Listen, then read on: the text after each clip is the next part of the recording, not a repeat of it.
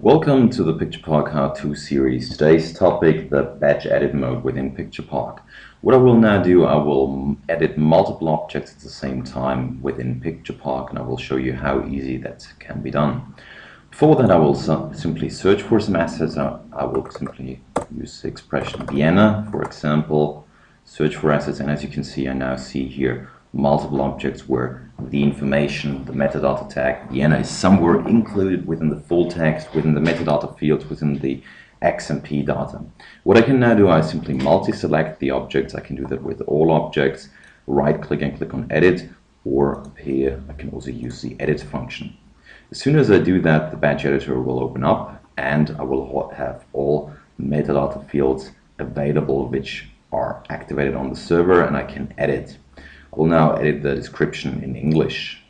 Of course, I only see the metadata fields in here which I have available. That means there can be also different user groups with different sort of permissions on metadata fields. In the batch editor, I can change the metadata, I can assign the assets to different categories, change the rights for all the assets at the same time, or do that also for the formats.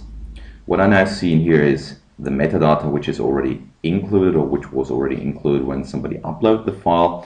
What I can now do, I can replace basically that information with a certain expression I'm now putting in. I can also insert at a certain position additional information. It's very flexible. I can do that anywhere basically, or I can search and replace a certain information. This is a function which you might know from Microsoft Word or from Office products, where you can search and replace a special term.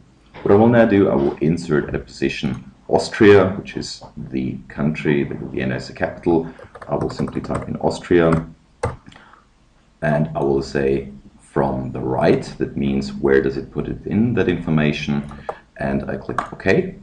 And as you can see, the information was now put in at the end of the objects. What I could now do, I could search, for example, for the information, or I simply save that. And as soon as I have saved that, this information is now stored with the object.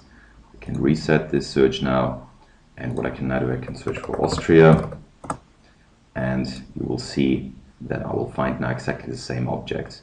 The little icon up here, XMP data, shows me that the information which I've just now put into the metadata field in Picturepark, this information is now being written into the XMP information of the file itself. And you can therefore make sure that even when your file leaves Picturepark, because you have downloaded it or sent it to somebody else, this information will still remain within the image itself. Many thanks for watching, and enjoy the other videos of the how-to series of Picturepark. Please don't hesitate to contact us at info@picturepark.com or www.picturepark.com. Many thanks for watching.